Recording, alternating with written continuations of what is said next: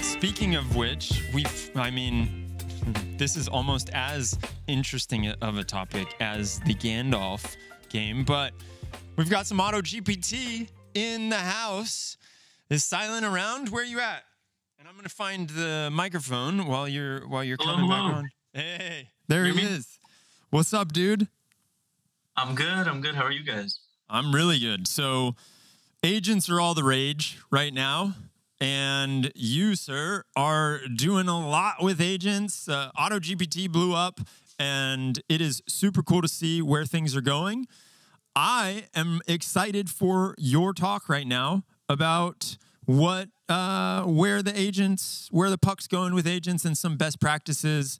And I'm going to let you kick it off, and I'll be back in, I think it is 10 minutes. No, 30 minutes. I'll be back in 20 minutes, 25, to ask you some questions in the chat.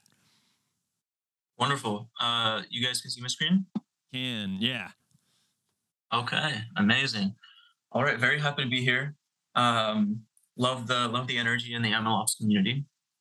And let's talk about agents, man. Agents are all the rage.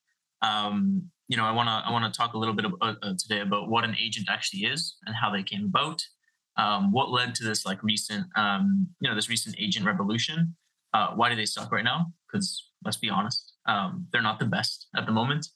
And how do we improve? How do we get to commercial use cases? And what does the future look like? So yeah, let's start with what an agent is. I think a lot of you guys have a good idea, but I'm gonna take a bit of a technical approach here. So hopefully some of you guys are familiar with DeepMind and familiar with this image here. So if you mentioned agents 2 years ago to anyone in the AI field, they would assume you were talking about reinforcement learning. And if you ask ChatGPT what an agent is, its cutoff is at the end of 2021. It will tell you about reinforcement learning. It will not tell you about AutoGPT. It won't tell you about language models. It'll say reinforcement learning agents, right? And how do reinforcement learning agents work? It's very similar to agents these days, right? You have your environment. I have this covering my slides. There you go. Yeah, you have your environment and an agent in an environment, right? And the agent performs actions in the environment, and then gets us the state of the environment, meaning it does something, and now it's like, okay, what changed in my environment, and did it change in a way that I wanted it to change, right? And that's how you would train these models. And so, the world state would come in, I picked up a block. A block is now to my right. And then, there's this giant inscrutable matrix that no human can understand.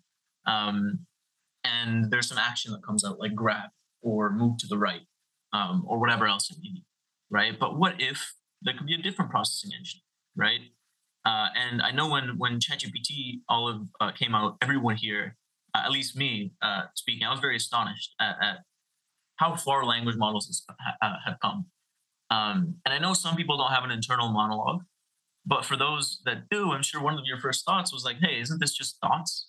Like, how sentient is this thing? And we're not going to get into philosophy here. We're not going to talk about how sentient it is, but we do know that it's good at generating words, and it's good at talking, right? And so, GPT-4 came out, and this is when the real revolution took off. This is when we saw, what's really possible. It thought at levels that we didn't think were, at least I didn't think was going to be possible for years. And it unlocked things that I didn't, that are extremely advanced for what we thought we were able to do 4 or 5 months ago. And now what you were able to do is you were able to talk to this giant inscrutable matrix, and you were able to have some sort of output that you could understand. It wasn't just a grab function, right? It wasn't just grab with the world state coming in. It was, hey, can you do this for me? Then it said, here is why you should do this. Here's what I think, right? And this is essentially a brain. You can think of it, this brain is essentially doing processing. This is an internal monologue that's happening, that's asking for actions in the real world and then reacting to those actions. So the same as a reinforcement learning agent, but now we're using a language model for the brain instead of a giant inscrutable matrix. And we can zoom in on any of these arrows, right? This flow goes, you have an input that comes in, there's some processing that happens, then the language model is like, all right, let's make an action happen. And then there's some reflection on the action, and it either continues looping or it says, okay, like, would you like me to confirm this purchase? And so not only are you able to have, see that see what actions are being performed and why they're being performed, you're also able to talk to this agent, right? And ask it and nudge it in different directions. And this is very valuable. And this led to, a big revolution in AI, where we now have agents where if you connect everything together, you have something that loops and can perform actions. So AutoGPT blew up. This was back in April.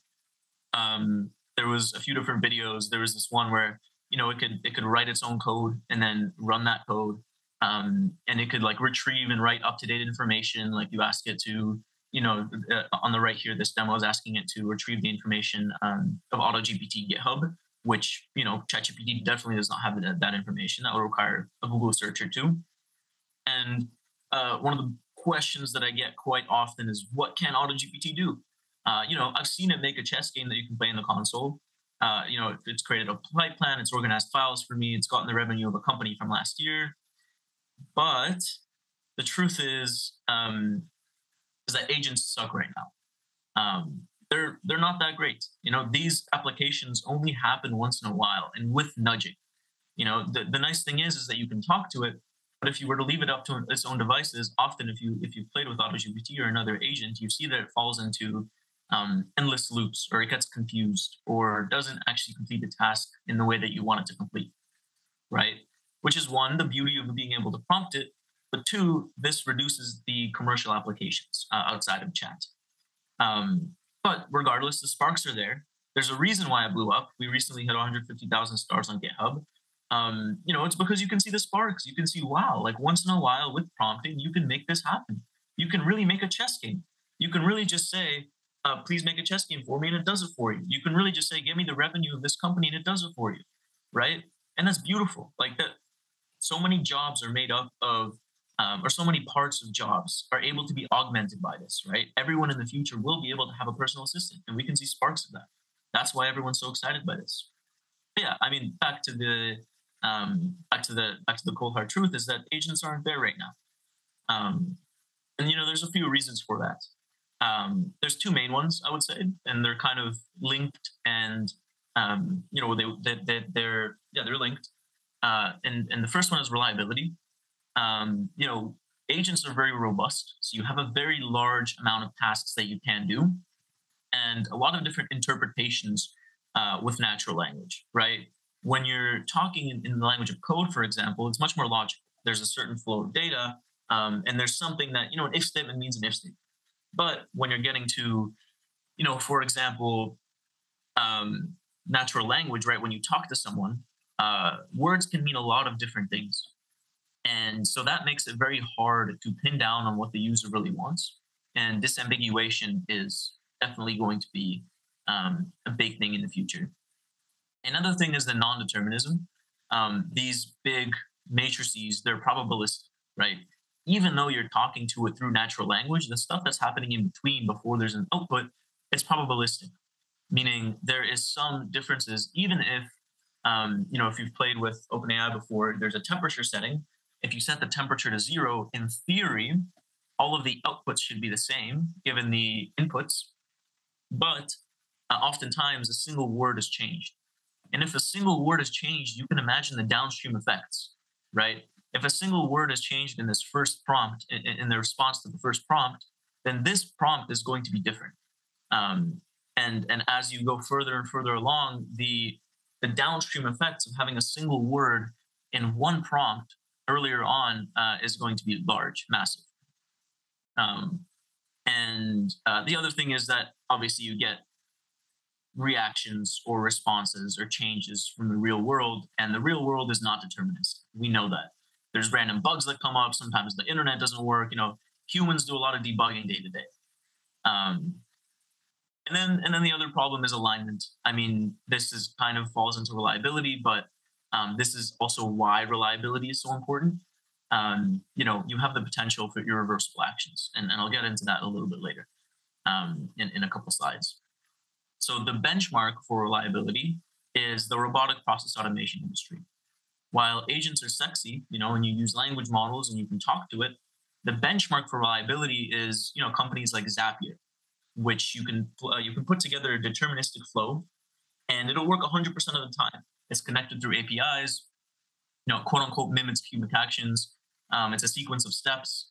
It happens without human intervention, so you can't talk to it, but it works 100% of the time.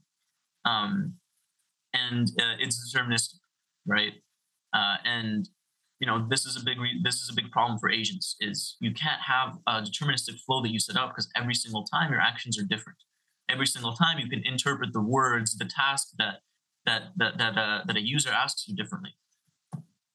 And again, the other problem is alignment.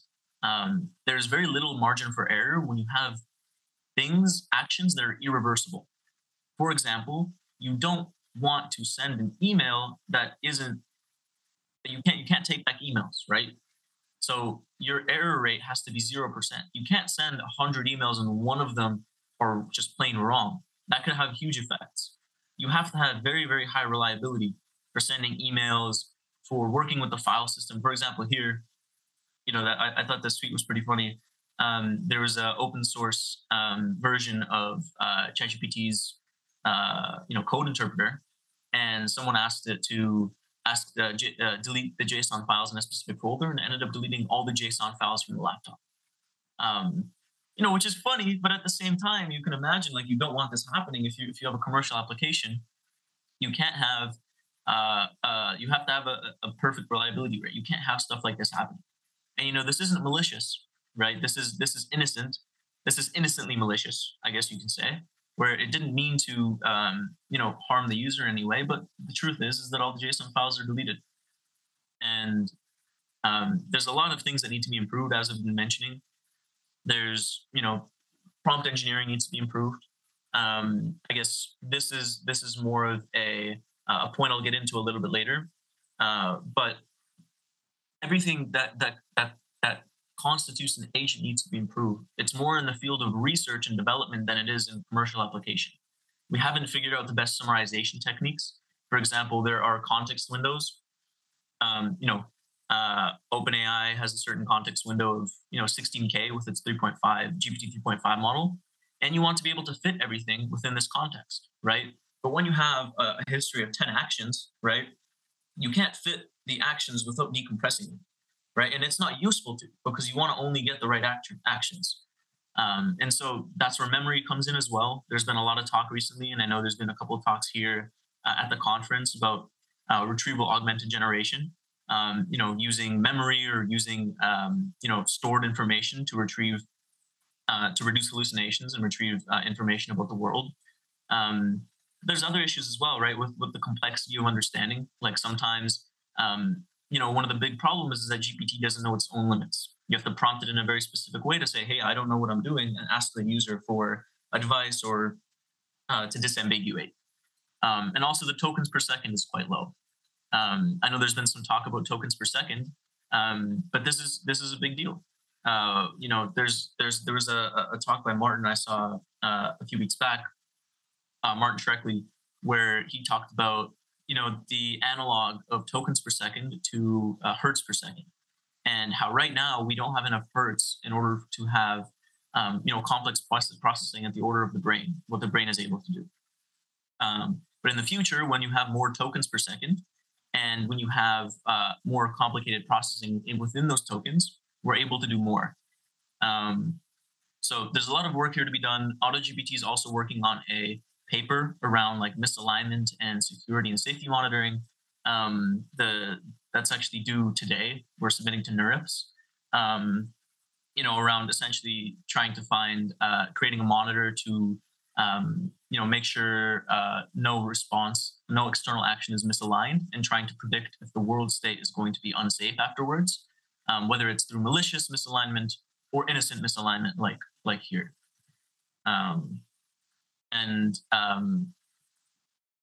When we talk about improving agents, it's also like important. This is at a high level, right? How do you actually improve the agents? How can you actually make these changes and see things improving? some of these things are obvious, right? Like GPT-5. But when it gets to prompt engineering, it's hard to know that when you update a prompt, it improves your entire model.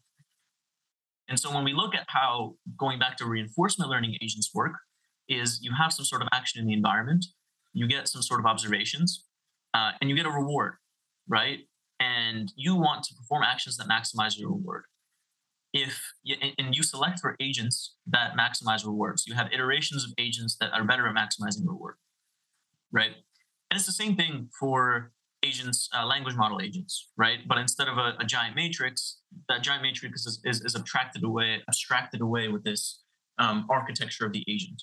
You have a collection of prompts, and then with every iteration, you improve the agent to maximize the reward or how good it is. And what does it mean to improve an agent? You iterate on one of these things. But typically, today, a lot of iteration happens mainly in the prompt engineering aspect. Because prompt engineering, what it really does is, without having to modify the parameters of the network, you can change how the activations flow and what kind of response you have from the network. I won't dive too deeply into that. How does a prompt engineering workflow work, right? If we go back to this graph from before, you have an input prompt. This input prompt is a summary of the Roman Republic in a TXT file, please. And then it hits this brain, right, which is a language model. And you have some sort of prompt. In this case, this prompt is reflect on the user input and create a plan. Then you have the response from the language model, which is 1, you search the American Revolution. 2, you find the website, blah, blah, blah. And then you have, based on this plan, you construct another prompt that says select an action that can be executed to advance this plan. And then you have a thought, which is execute the web search with the search query.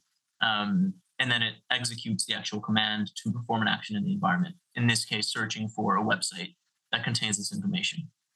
And this improvement happens in this prompt category. You change the prompt and you get different responses, which are better. But the issue is where's the reward function, right? There's no way to know when you change a prompt, or it's very hard to know that when you change a prompt or you make any of those improvements I was talking about before, that it actually improves your agent. And we were having issues about this at AutoGPT, right? We had many thousands of pull requests, like 2,000 pull requests. And at the start of the project, it was very hard for us to be able to see if someone had actually tested their pull request and had actually understood if it improves or not and how it improves or not. And we didn't have the time to be able to comprehensively test all these pull requests either. And so the project was pulled in all different directions, right? The way that it was done traditionally was that, you have this input, the summary of the Roman Republic in a TXT file, and then the agent would do its thing. And then you would look at it and be like, oh, it performed quicker, or oh, it was cheaper, oh, it looks better, right? But it would be a very qualitative assessment. And based on this qualitative assessment, you would then update it. And as I mentioned, this took the project in many different directions and led to some stagnation for a couple months. I like this. I like to say this: without a compass, you don't know where you're going, right? And so we created a compass. We built an objective benchmark.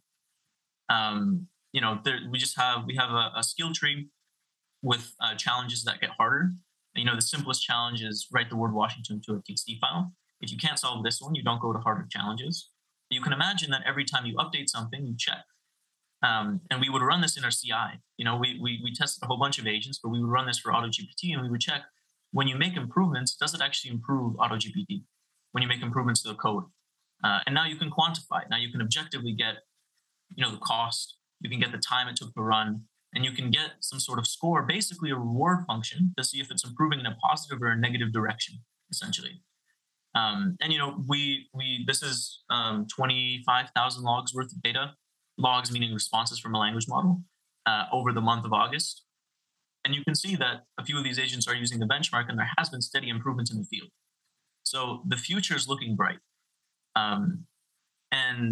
We at AutoGPT, we truly believe this, that right now, there was this hype in agents, but now it's time to build some real stuff, right?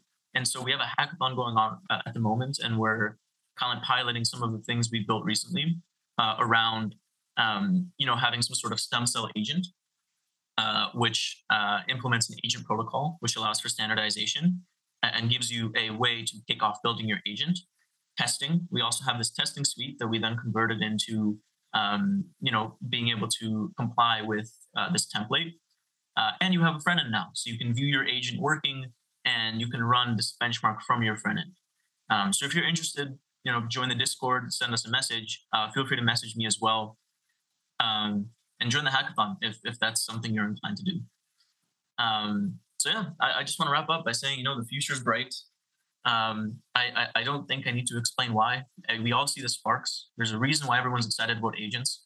And I think within the next 2-3 years, we're all going to have our own personal assistant. This is going to be the future. So thank you all for listening. Hope you learned a thing or two. Dude, awesome stuff. I knew it was going to be good, but I didn't realize it was going to be that good. I really like this idea of the stem cell agent that you were talking about right there. And so I encourage anyone who is doing anything in this field to check out the hackathon, because I know you all are putting out some incredible content. We have a question for you, though. We have a few questions that have come through. If you're willing to answer them, I don't know if you're that daring, but yes, let's do it. Let's do it, man. Here we go. So, has any model shown better results than GPT-4 at agent tasks if fine-tuned for that specific task? We haven't experimented too much with fine-tuning. Honestly, prompt tuning or prompt engineering has been effective enough to where we haven't needed to dive into prompt tuning yet. There is some interesting results from the benchmark, and some of the things that we saw was that GPT 3.5 is actually better at following instructions, surprisingly. So a lot of the times, if we wanted a specific like JSON output, we would use 3.5 over 4. So 4 would be useful for like complex processing and reflecting. But then, 3.5 would be like, it's much quicker, but also it's just better at following instructions. So if you want like a JSON format, you would ask, like, it's easier to ask 3.5 than 4. Yeah, okay. Fascinating. Any other little tidbits about like that that you can share that you found? GPT-4 has probably gotten worse as well. That's the consensus. You're the second, third person to say that this conference today, right? Wow. So, yeah, I mean, I think Mate and the incredible group that he has at Stanford has put out a paper on this. So it's not like a super hot take, but it's interesting to say that you've seen it, like you felt it. Yeah. And when you use the March model versus the like the unpinned model, you can see there's a difference on the benchmark. Wow. Okay. All right. So that's awesome to hear. I mean, this is there is something that Nicholas threw in the chat that I want to mention too before I go to the next question, which is the reward function or closing the loop is the key part to systematically improve AI systems, and it's incredibly hard in practice. Yeah. That I think it just echoes what you were talking about in your talk. So the next question we've got for you is, how do we make sure that every time we update something to improve one thing, there's no degradation in other skills? That's a great question, and I love the way whoever asked that question is thinking, and it's very valid, and it's something that we have thought about. So for the benchmark, the UI currently doesn't have this functionality. But in our command interface, we've added functionality for like a -- improve and a -- maintain flag. So if if a challenge is passed 3 times in a row, then we add it to the regression tests category, and we assume that your agent can beat it. And then you can do a regression test, which is -- maintain. So it just runs the tests that you already that you beat, so like maintenance. And typically we would run maintenance tests when we're approving a pull request, but then you would run like a full run. You would run -- improve once a day to check on these more complicated challenges, did it actually like improve today. So yeah, good question. Excellent. The next question is kind of pinning on the question before this, or not necessarily a question, but the statement before this around the reward functions.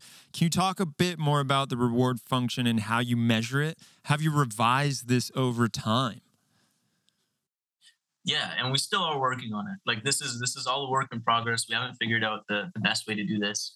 But you essentially have a collection of variables, right? It's not as objective as with reinforcement learning, right? With reinforcement learning, you can get a number that shows your reward, and you can use that number to adjust. Um, Here, it's a little bit more soft because you're trying to map out this space using challenges or tasks that you ask and then evaluate. And so, in terms of the benchmark itself, what we realized is that you need to be specific about what kind of challenges you create. Before, we were thinking we wanted to make the challenges incremental, and so you can have some sort of some clear distinction of like this is where my agent doesn't work anymore, and where I can improve it. But um, challenges are expensive to run, right? It's like it's asking an agent to perform a task, and so it's better to have challenges that are more sparse but measure more and are more based around actual use cases, such as like adding information to a CSV file or getting links from people, rather than having proxy tests like we had memory tests before that would just directly measure the memory of an agent. But those were expensive, and those can also be measured through actual use cases. So that's kind of skirting around the point, but that's some of the learning we've had. Well, speaking of money and things being expensive, we do have a question around that. How do you deal with high costs associated when using agents? Yeah, I mean, Get VC that's the funding. question, man. That's the question. That's it. You ask OpenAI for credits. You you do your best to cache responses. We've experimented with response caching, in terms of like, if you have a similar flow, you just use a cached response. But the issue with response caching is that it's very hard to make anything in the system deterministic, because anything that you make deterministic will have downstream effects, and it's not actually true to what the prompt response would have been. Um, yeah, I don't have a better response to that. Yeah, it is. It's so fluid, right? And each time you ask it, it's like caching just puts too hard of requirements on it that it feels like it doesn't have that wiggle room that you're looking for when you really need it to Exactly. execute things. So, Yeah. last one for you, and then we're gonna jump. What makes you feel that GPT-4 is worse? It is, well, first of all, it's not as good at instruction following, as I was mentioning. Second, it gets confused more easily. It seems to make more assumptions, rather than just listening to what you're saying. And I know that there was a paper about this as well, which with actual hard evidence that would probably be worth reading than what I'm saying right now. But yeah, I would say those two things: assumptions and instruction following. Okay, I lied. I just saw there's a whole plethora of questions in the chat right now. So we have another minute. I'm going to ask them, try and do rapid fire. How did you set these Okay. benchmark tests? How do you evaluate how hard the task is objectively? That's another great question. So rapid fire, we did it with human evaluation. I just looked at it. I was like, yo, is this harder or easier? And then I set a response for it. And the data shows that agents are worse at beating the challenges that were more advanced. But the that I said, or that we subjectively said are more advanced. But you can also do like a Bayesian, like you can run some math to figure out what is actually harder versus assigning actual difficulties to them. We just haven't done it yet. All right. Is there any common protocol or understanding way of defining various interactions among agents? Because having many agents and then having many ways of interacting is a bit too much, or no? Yeah, there was a few papers around this, around multi-agent models. I recommend you check out MetaGPT. Mm. There was also a paper, an agents paper, that came out around a framework regarding standardization. That's something that we're really focused on as well, to be able to plug in our benchmark, our UI, into any agent. There's currently an initiative going on with an agent protocol through the AI Engineer Foundation, which essentially just is a common interface for all agents to use, so that anyone can plug into any agent. And this came from a need to be able to standardize and plug in tools into any agent, and to call any agent in a known way. Well, my man, this has been an absolute pleasure, and I'm so thankful that you came on here. You taught us a bit about agents. As you know, you're feeling it more than anybody. They're all the rage. We're all trying to figure out how we can get them to work reliably and what that entails. Also, what we can build with them. And so I love to see what you're doing. I will encourage everyone, if you are wanting to do stuff with agents, you just mentioned there is a hackathon that you're doing with right now on the Lab email, or the URL. We'll drop that in the chat so that anybody who wants to get involved can. And Silen, dude, thanks, I guess is all I can say. Yeah, of course. Yeah, if you're in SF as well, DM me. There may be a couple opportunities for people here, but yeah, thanks for having me. Ooh, you guys are hiring? No, we're holding a little hackathon on the 7th to 8th. So, all right, sounds cool. More exclusive than the Lab one. Oh, you can get a special invite using the promo code MLOps.community, LLMs in production. Awesome. Yeah, we'll set that up. Just put MLOps sent me when you apply, and there you go. That may be a good thing or a bad thing. You'll figure that out soon enough.